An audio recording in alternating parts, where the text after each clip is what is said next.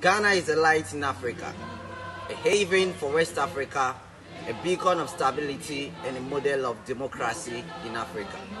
As we go to the polls on December 7, it's our responsibility as patriotic citizens of this country to join in all efforts to maintain the peace narrative.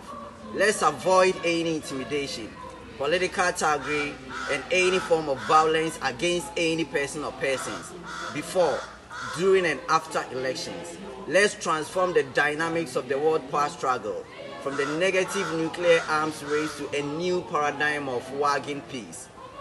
Let's speak for peace, pray for peace, and live the way of peace. I am Asaribedi Akon, a proud member of the Matesa fraternity, and I stand for peace. Before any other thing, let's not forget that what we have as a people is our nation.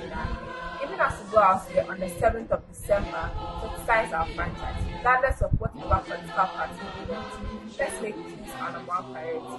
Don't forget to observe all your COVID-19 protocols. Wear your nose mask, stay safe, sanitize your hands. Matesa for peace. I'm Junior, a proud Kenyan Matesa member, and I stand for peace. Matesa, NDCO. And people, as we stand for peace. Peace for peace. It doesn't matter the political party you belong to.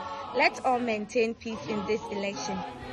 Hey guys, we know the election is due. I stand with Matesa and we all say Matesa for peace.